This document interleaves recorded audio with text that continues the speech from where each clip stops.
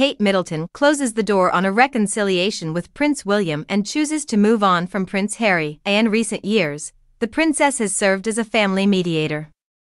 Kate Middleton has made it plain that Meghan Markle and Prince Harry are no longer at the top of her priority list by choosing to concentrate on the people and things that truly matter in her life. The British public and royal supporters hold the Princess of Wales in high regard, and she is well known for her poise, forbearance, and capacity to overcome adversity. As the royal family's demanding mediator for the past 5 years, Kate has worked to improve the tense dynamics between Prince William, Prince Harry, Meghan Markle, and King Charles III.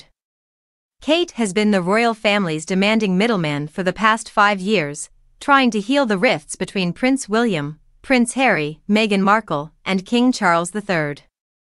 But it appears the princess has had enough and is prepared to put the ongoing royal rift behind her. Princess Kate is voicing a new degree of annoyance after her recent cancer battle and the conclusion of her chemotherapy treatments this summer, especially in regards to the ongoing conflict between Prince Harry and Meghan Markle.